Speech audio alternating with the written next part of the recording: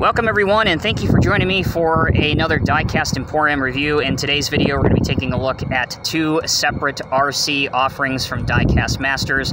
You have the 49X tractor in olive green, and then the Lowboy trailer, which is a 3-axle Lowboy trailer with the extended outriggers in the out position for a wide load, such as an excavator or a bulldozer. For the load, I'm using the Diecast Masters Caterpillar 330DL excavator, which they offered a couple years ago. This is the nice one, the Diecast one. So it is pretty hefty and weighs quite a lot. So I wanted to use that one to see if the trailer would hold the weight. Let's start out with the tractor. Again, this tractor, the olive green one, is the one that is sold individually. This does not come with the trailer. If you're looking to buy the trailer and a tractor together, that set comes with a red Tridem tractor, 49X. That will be reviewed separately here on Diecast Emporium. Taking a look at the truck itself, it is quite a nice looking truck. Bring it a little closer to you here. You can see the chrome on the grill, the Western Star. It is a little bit hard to see because it is sunset here in Southwest Ohio. It's beautiful this time of year, a little windy, but beautiful. But the lights on top of the headache rack, they actually work. So I hope that that's coming across on camera, but the light is working. Headlights work, turn indicators work, and they even still have that audible click sound. Not sure if you can hear that, but it is there. Obviously running noise, backup noise, all that fun stuff, and the oversized load sign as well. Reverse lights and turn lights are on the back of the truck as well, but you can't really see that because it's hooked up to the gooseneck right now. So, speaking of gooseneck, let's transition to that now. It is attached to the tractor by those two cords that you see sticking out of the gooseneck right there, the white and the black cords. It's attached to the diamond plating texturing. Don't worry though, it is very clearly labeled where the white one and where the black goes. Labeled W for white and B for black. Moving towards the back, you can see that the outrigger extensions are out. That comes standard with the trailer. Moving it along a little bit here. To the back, you can see the DM logo on the back, and if I back this up, hopefully a little bit towards you, again, as the wind picks up here, you can see the backup lights. You know, if I wanted to live in the windy city of Chicago, I would have moved there, but that's okay. So, that's the trailer. What do you say that we take a look at some of the remote control functions now? Okay, for the basic remote control functions, this is the remote that comes with your truck anyway. The Lowboy trailer does not come with any sort of remote because you just don't need it anyway. The battery is the same battery that's come with any of the other RCs from Diecast Masters, so it's that same LiPo 2.4 volt battery. To charge it, plug it into your laptop, leave it running overnight. You should have a full charge battery by morning. So I'm going to just get this thing around here. I am still learning, so please bear with me. Thank God I don't need a CDL to drive this thing, or I would have failed that test miserably. One thing I do want to point out is that this tractor has quite a pep in its step. Like, it's a galloping Mustang here. This thing wants to take off. So if you are planning on buying just the tractor and maybe you have an existing trailer from another manufacturer, this thing is plenty strong enough to hold it. So we've just done a big circle here. Now we're back into frame. What I'm going to do now is I'm going to drop the trailer down. That is a function. So now we've got the Lowboy trailer on the ground. We're going to pause the video right now because you have to manually disconnect the gooseneck, so I'm going to get up and do that. When we come back, we will drive the excavator off the trailer. Okay, we're back. We are going to drive the truck and remove the gooseneck from the Lowboy trailer so our excavator can drive off. Let's do that. Okay, now we are switching remotes. We are going to go to our excavator now. Fire up our excavator. Okay, Mr. 330DL is fired up. Let's get him off the trailer.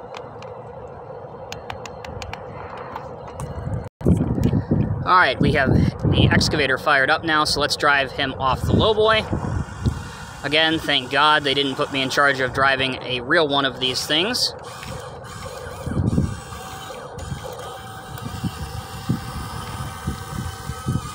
honestly, I'm really impressed with the weight that this Lowboy can hold. Any of you that have this 330 know that this is certainly no lightweight. So we've got the 330 off the Lowboy now. And just for laughs, let's put it back on there. Take it back off. So the Lowboy itself is predominantly made of some heavy-duty grade plastic. It is not a metal Lowboy. I gotta line up my ramps here. I feel like I'm concentrating way too much on this. I can't concentrate and talk at the same time. There we go. Boom, we're on the Lowboy. About to fall off the Lowboy. Oh, this isn't good. See, I told you. Alright, now this has become a mission. Alright, take two, here we go. Excavator on the Lowboy.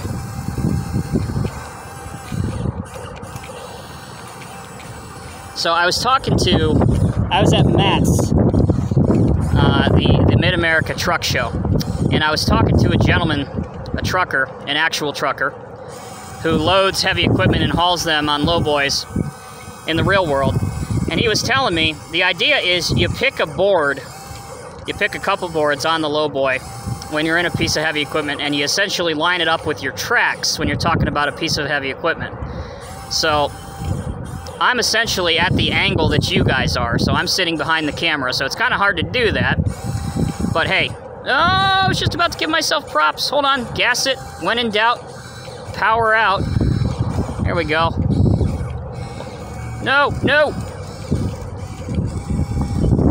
Don't slide. Power. There we go.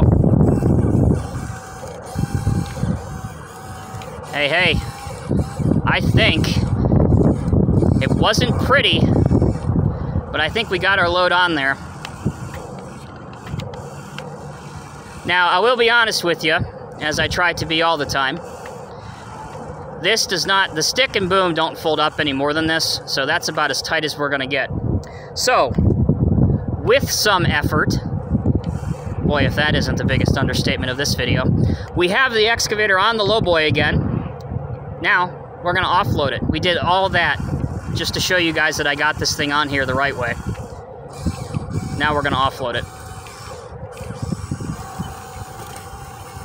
Alright, we got this thing off the Lowboy. There we go. Moving it over here. Let's bring him to the other side. And we'll park him over here.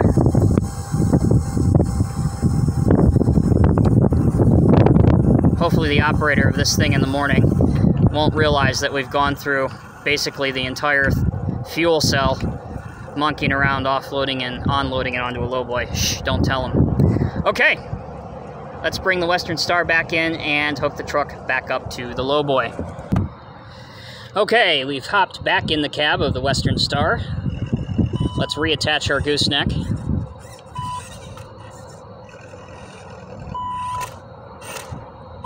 That went slightly better than loading the machine on. All right, let's go attach it, lock it into position, and then we'll raise it up. Okay, we have locked our gooseneck onto the Lowboy. Now we need to raise it back up off the ground. If you look, it is raising off the ground. And we are ready to drive away.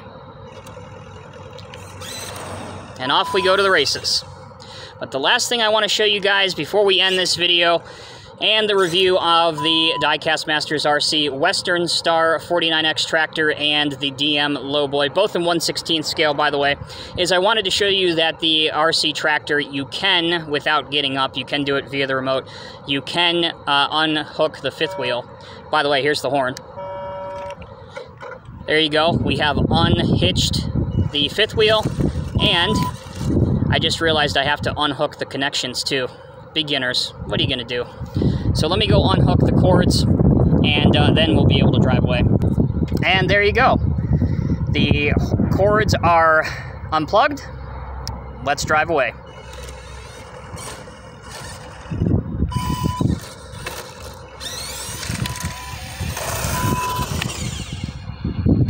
Just like that. Could have gone maybe a little less violent, but hey, the job is done. Hope you guys enjoyed this video. I know it's 10 minutes long, but man, it was fun. Gotta tell you guys, both these are pretty fun to play with. Very easy to pick up on. Just got to spend a little bit of time with the controls. And honestly, I was not expecting the Lowboy to really be powered at all, so that's pretty impressive. The only feedback that I could possibly think to give to improve it in the future is to have it be able to detach via RC instead of having to go up and undo it. That is possibly the only thing I can think of to improve it. Other than that, it's a pretty nice set, and I would recommend it for fans of RC. Thanks again for watching, guys. Until next time, take care. We'll see you later.